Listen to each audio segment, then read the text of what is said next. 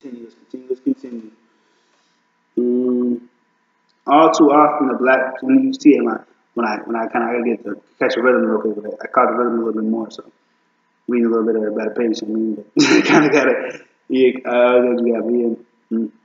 All too often, the black church has attempted to cover the issue with religious platitudes, according to cultural critic and Baptist minister Michael. I think it's Eric, but yeah, Michael Dyson. I think it's Michael Eric Dyson, but yeah. To a large extent, the black church has aimed to rid the black body of Laska of Laskavish of Laskavish. I don't know what the heck that says, dog. I can Laskavish. I'm gonna just say that. Oh, lavish. You could say lavish. I don't think it says that, but desires and to purge its erotic imagination with clean thoughts.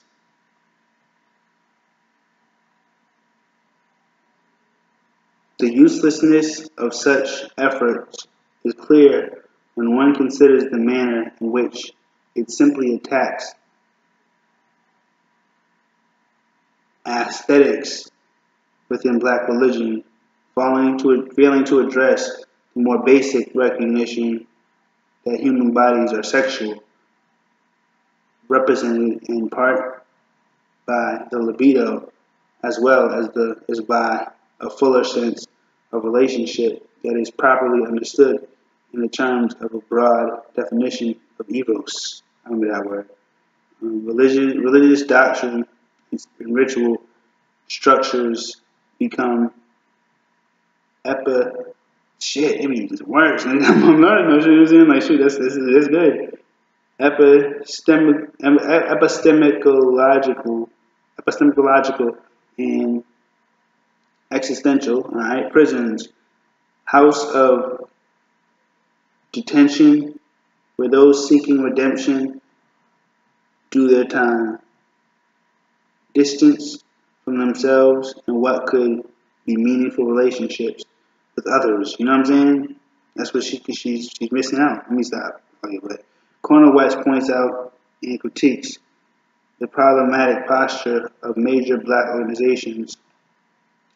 The church, not excluded, these grand yet flawed black institutions refuse to engage one fundamental issue, black sexuality.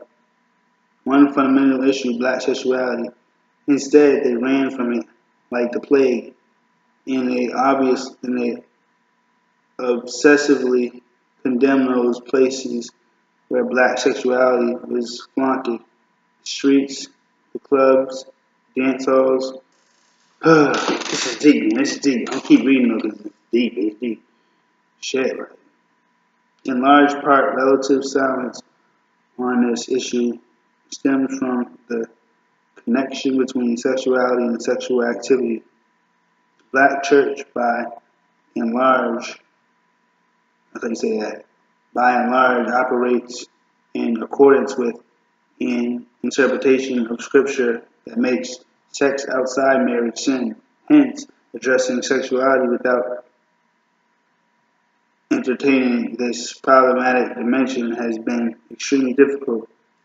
When the church has addressed this issue, it has typically revolved around the development of proper notions of manhood and womanhood, and sex in the erotic itself is discussed in less in helpful ways. The black church has faced many challenging issues over the course of its 2 centuries, and it has handled some better than others, and many of these issues revolve around the needs and wants of the body: food, shelter, medical care, and so on. Few issues across the various denominations, however, have been handled as badly as that of sexuality, the sexual dimensions of the human body. Let me light a cigar real quick. Yeah, I mean, I'm calm. Like this book is right here. You see like how it's not like the thickest book I ever read, but you know what I'm saying? Like, well, it might be the thickest I ever read, but you know what I'm saying? It ain't the thickest book in the world, but you know what I'm saying? It's like, it ain't that shabby. So I'm not trying to read the whole thing with y'all, but I might dive into this like by myself. Like that's what I plan to do anyway. But I was just like, let me read the freaking what's it called, like the intro with y'all.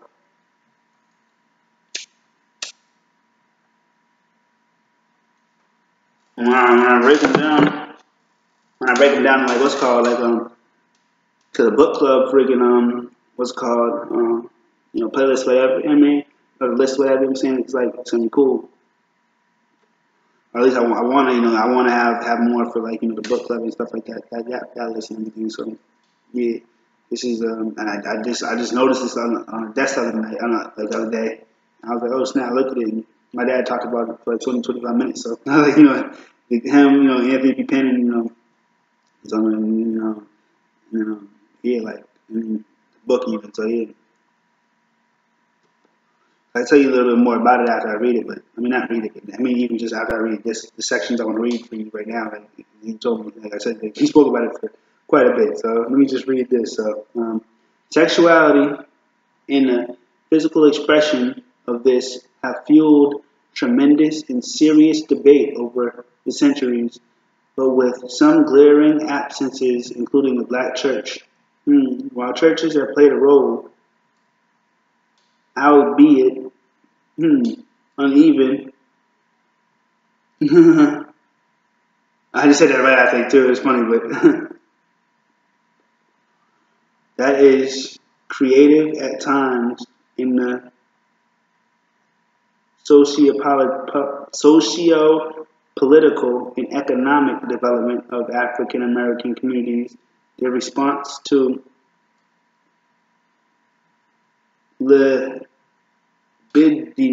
issues I feel like it has something to do with libido, but libidinal issues has been rather provincial and antiquated, and assumption that prayer trumps passion. I really need to talk to the girl after this. You know what I'm saying? The girl gotta make it for real because she needs to. I need to speak with her one on one, nigga. For real, I need to tell her, I'm for real. Nigga. I'm gonna have to. Nigga. Like, I'm really talk to her, nigga. Like for real, but because this girl was kind of deep, nigga. Like, look how we used to, you know what I'm saying? But for real, like, damn. An early version of now somewhat popular, "What Would Jesus Do?" I remember that mantra pervaded black churches as ministers argued, often with great style, that we were free to do what we will, recognizing that Jesus is in the room with us. That is to say, a proper relationship with Jesus meant stifled and strained relationships with other humans and ourselves.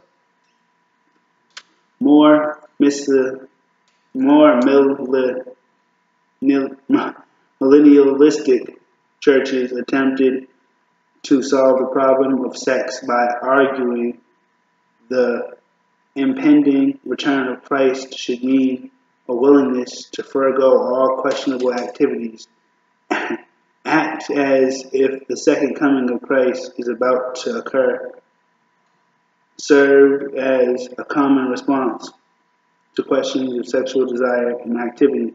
In the next section, Black theology section, spirituality. So let's read this. We're halfway through. We're actually more than halfway through. So, like I said, bear with me and let's continue to see what's gonna conspire with this, whatever you want to call it. But it's kind of interesting. We're on a whole other section right now, so we're actually, like I said, we're breathing through it, and yeah. So yeah, like I do want to kind of say, like, leave in the comments and just kind of write in the comments, like, what you think of it or whatever, and just just leave your thoughts about it or whatever. But I'm not big into saying that, but if you want to be cool, it'd be cool. But I mean, I'm not like promoting it too hard, but I'm saying like that should be cool. I mean, like it don't matter too much if you do or not. But I'm saying like I feel like this kind of like this could kind of spark a discussion at least amongst whoever wants to discuss it. You know what I'm saying? But I'm just saying like not so much with me, but I'm just saying if I see something interesting, I'm saying I'll be like, chime in, but I'm saying I'm just, but yeah, I feel like this kind of interesting topic. So even if you just want to leave a comment, I mean, fuck a like a discussion kind of comment, just comment. I mean, it's interesting shit. I feel like that. So just if anything, yeah. But anyway, I'll be right back.